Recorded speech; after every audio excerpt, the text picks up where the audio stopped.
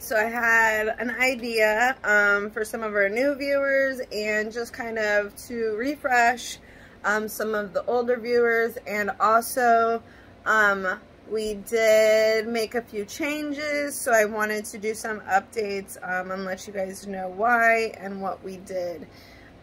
So starting off, I'll flip you around. I'm going to talk about some of the key components, the main things that I feel like, in my opinion, are the most important to having a successful grow. The AC Infinity is definitely, oh my gosh, like just a relief, like a security blanket, because you have this ability to see what your humidity is, your temperature, and then you have the control to change the fan as you need. And so I love the AC Infinity. I think having an exhaust is very important. We have a 6-inch inline AC Infinity up here.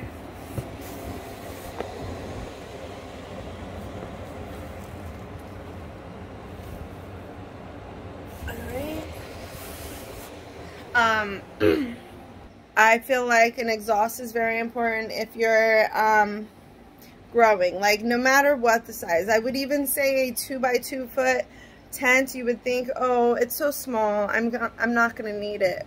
But I think you should. You do need it, because you need to have consistent airflow.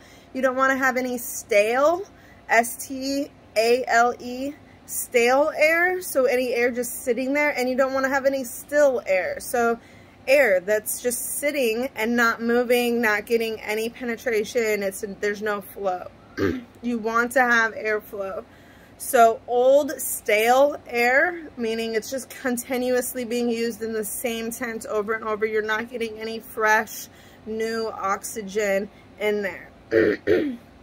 Not that your plants don't really necessarily, they need oxygen, right? No, we need oxygen. They don't need oxygen, they need CO2. So that's why we have CO2 in there. Sorry, little stoned, don't mind me catching up with myself here. So I think that an exhaust is a very important key factor in having a successful grow. You never want to have still or stale air in your tent, okay? That's what I live by. Next, we'll go over lights. So let me open this up. I like to have wall-to-wall coverage. So my light only has about a 1/2-inch gap on each side. Okay? So my light is wall-to-wall all the way through.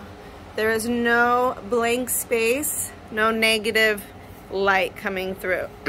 So, also with that being said, we have a 4x4 tent that is 16 square feet. If you don't know how to get the square footage of your tent, all you do is multiply your width by your length. So we have a 4x4, 4 times 4 is 16. If you have a 3x3, then it's 3 times 3, that's 9. You have 9 square feet. I like to have about 40 watts per square foot. So I have 16 square feet. My light is 780 watts. If you take your 780 and divide it by that 16 square feet, that is how many watts you have per square foot. We have approximately 48 watts per square foot. When we were in the 5x5, we had 3 different lights in there, and 3 or 4 different lights in there, and we had some negative space without any light. We had about 5 square feet with no direct light. So I did my wattage based off of a 4x5 area instead of a 5x5, and we had roughly, if I remember correctly, just under 40 watts per square feet. So not as much as we actually have now, going to a smaller tent with 1 big light.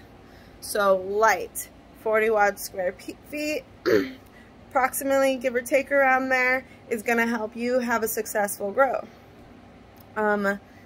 Next, also, and with the light, our light all the way to the top right, it's about 2 feet from the top, so it's about 5 feet. I'm 5'4", and it's just about 2 inches.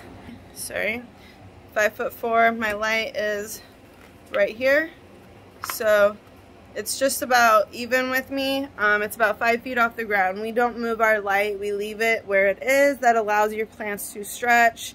You do want your light within 18 to 24 inches during flowering, so we do hope that our plants will reach that height. But allowing your light to stay put and not moving, that allows your plant to stretch. It allows for it to actually reach for that light. If you have your light on top of your plant, 12 inches its whole life, it's never going to need to stretch. So it's never going to stretch. It's going to stay short. Now, if you'd like your plants to stay short, if you're in a limited height space, say you only have 4 feet of height for your plant to grow, and then you have your light in there and your fans, so then you really only have 3 feet of space for it to grow. Then I can understand lower stress training, or keeping your light lower and extending it higher as the plant grows, so therefore it forces it not to stretch, and you're going to get short, stout plants. However, I have 7 feet of height to use. What? So there's 2 more feet above me, so there's plenty of space there, right? That allows me to keep my light up higher, my plants down low, and allows them to stretch up. Okay. No. Go lie down. Okay, so we went over exhaust and we went over lights. I would say your next key factor would be food. So we use Floraflex. We love Floraflex. It always gives us really nice dense nugs. It's really easy to use, very user-friendly. Okay, so we love Floraflex. If you don't know about Floraflex, go to floraflex.com and read up on them. They're great. So having good nutrient line, whether it be organic or synthetic, as long as you find your comfortable place, how you want to grow. I prefer to use Floraflex, which is a synthetic technically, but I flush really good at the end, so therefore I don't have any of that and that smoking product at the end. I'm not like against organic. I know there's some people that are organic and they're against synthetic. I don't think one way is better than the other personally. I think as long as you do a flush on your synthetics, then who cares? But I also don't agree with putting in too many PGRs, plant growth regulators, because that is hard to flush out. I've done a little bit of reading on it. I wouldn't say I'm like an expertise or anything, but I've done some reading on it, and I don't like to use extra additives. Floraflex has a good line. I don't need to really put anything else in it. I also like adding a microbe. It's not a break it or a make it kind of thing though. It's not a key factor, but it's always nice to have healthy roots, because healthy roots make healthy fruits. So as long as you keep your roots good and healthy, then your plants typically will turn out really well. So key factors: lights, exhaust, and nutrients. I would say our personal 4th key factor is medium. We like using the 66% cocoa and 33% soil, because that little bit of soil helps retain enough moisture that I don't have to feed 3 times a day. With only cocoa, you will have to feed multiple times a day, especially in a 2 or 3 gallon pot. We like using 3 gallon pots because we get a good size, good yield, and it doesn't take up a ton of space in our tent. It's not a waste of product. I feel like a 5 gallon pot, you're kind of just wasting your medium. You don't really necessarily need it. Sorry, I know I say a lot. I get comments all the time about it. I'm sorry. So I like having that partial cocoa, partial soil. That really helps retain enough moisture, but also dry up fast enough so that I can feed about once a day, pushing nutrients in and forcing her to get bigger. faster. Which is necessary with autos because you are on a time crunch.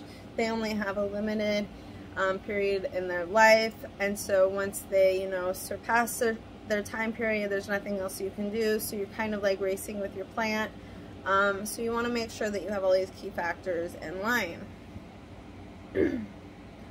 I feel like that covers kind of our key factors, but I'm going to go ahead and let you know, give you guys an update on everything else we do have going on in the tent, just so that you guys really get the big picture. So I'm going to flip you around again. So I showed you this already. I really like this though because it keeps us, you know, being able to acknowledge what's happening in our tent even without opening it or looking at it. 82 degrees is a little warm for us. Once it hits that, we kind of want to make sure that we have a window open and the temperature in the room itself can start to go down. 36% humidity is also much lower than we like. We like our humidity to be around 45% to 55% at the max, and our temperature between 75 and 85 degrees. So we like to be able to try to keep it around that. We are in Washington State, so it is chillier here. So sorry, making you just look at the tent. So typically we like to just keep the window open. If it gets really warm, we do have an AC and dehumidifier to help cool the room down, like our bedroom itself, so that way the tent can cool down at the same time.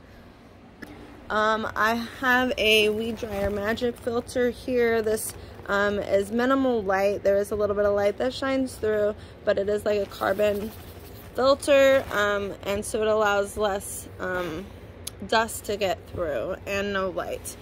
We have this vent here, which we don't actually like having open because it is really bright at night, but it's kind of necessary to allow the airflow from our bedroom in. I try to vacuum this probably once every other week just to get that lamp film off of there.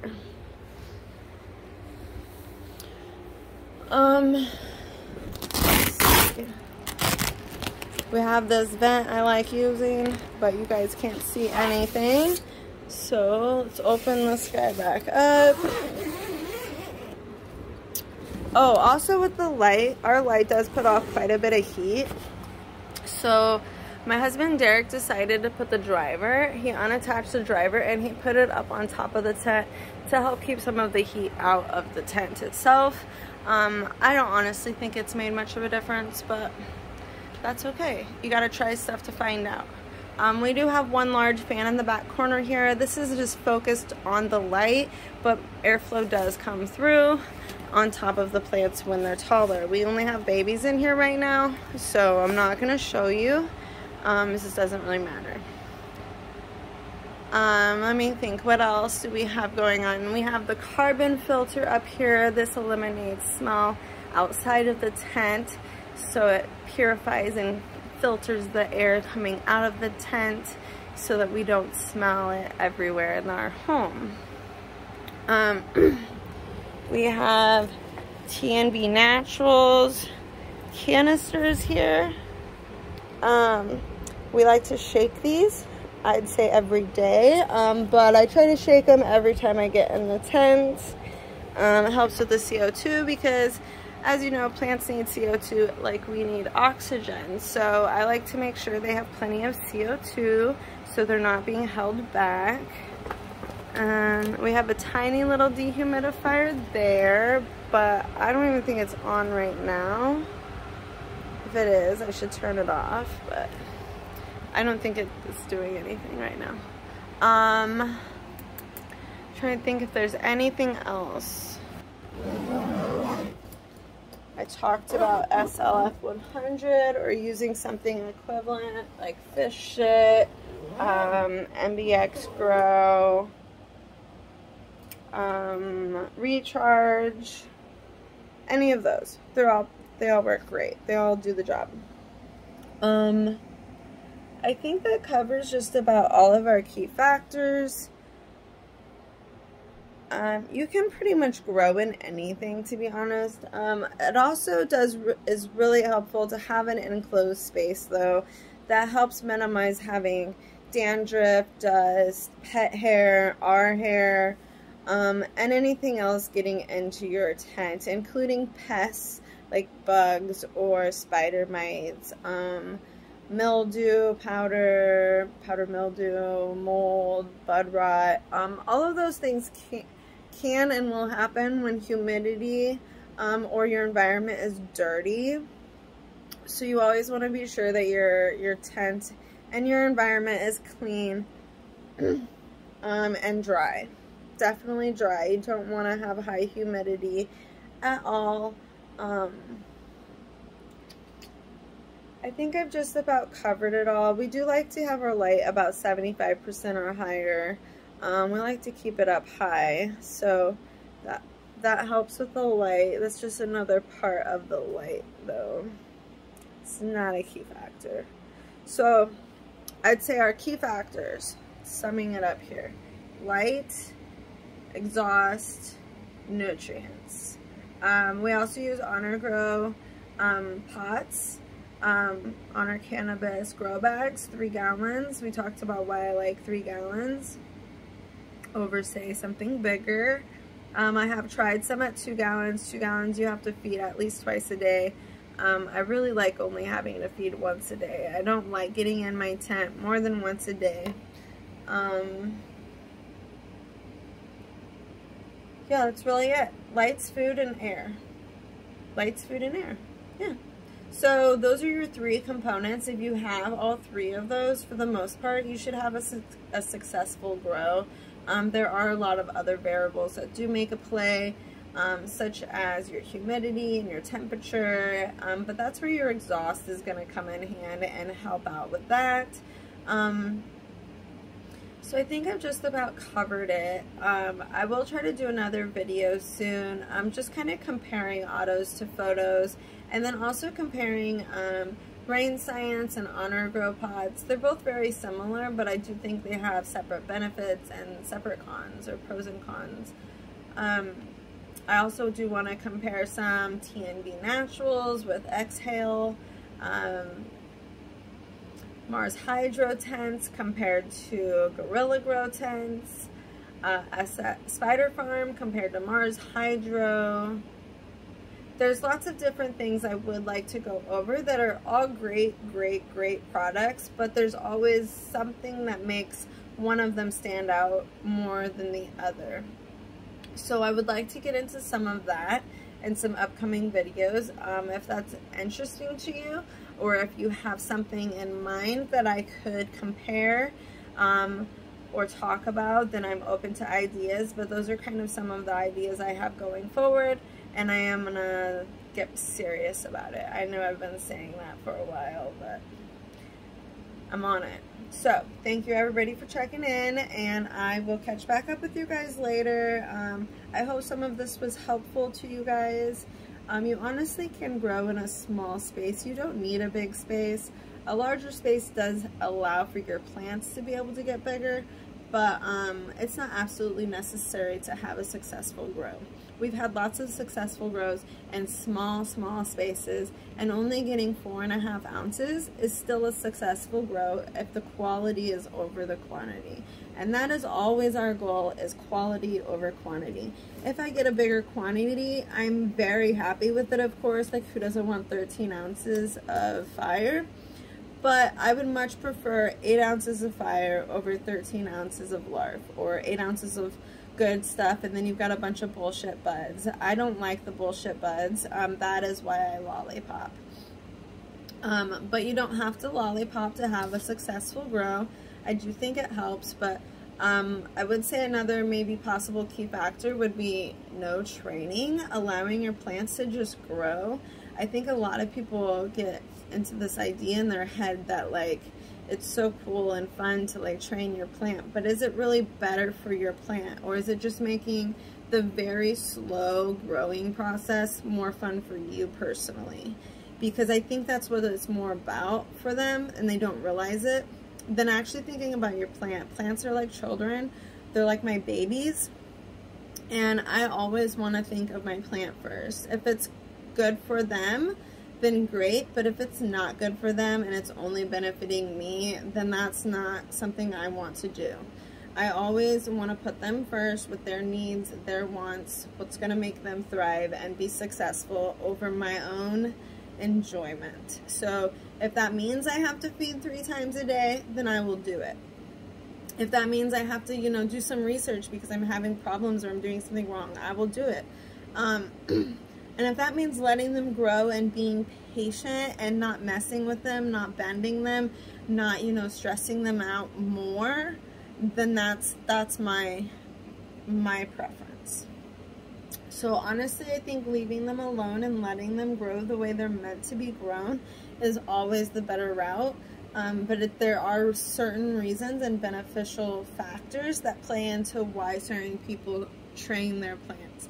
If there's a reason for it and that, you know, that outweighs the bad, like lower stress training in a 4x4 space. If all you have is a 4-foot height space or a 3-foot height space, that's all you can do, then yes, by all means lower stress train. But if you have a 5-foot space to allow your plant to stretch and grow as she wants and needs, then that's what is actually better for your plant, in my opinion. So, I hope some of this was helpful, like I said, and thank you guys for watching. I know I just went over 3,000 subscribers on YouTube, so that's kind of cool. So I wanted to put out some more information and also thank you guys because, I mean, I kind of just gave up on YouTube. But I was like, you know what, let's go over a few things that I think could really help. I hope it did. I hope you guys have a good day. And a good weekend if I do not check back in with you guys before this weekend. Bye.